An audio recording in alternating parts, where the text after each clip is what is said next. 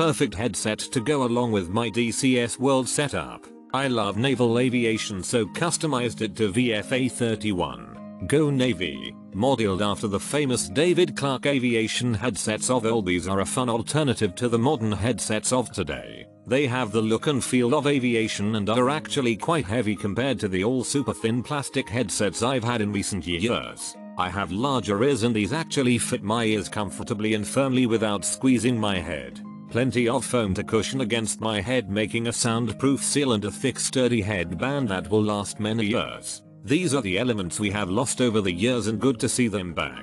Sound quality is really good for gaming and hanging out on Discord. Personally, I love the old school feel and sturdy construction. Even the mic boom feels solid, well built. This headset looks and feels like it's built to a mil-spec.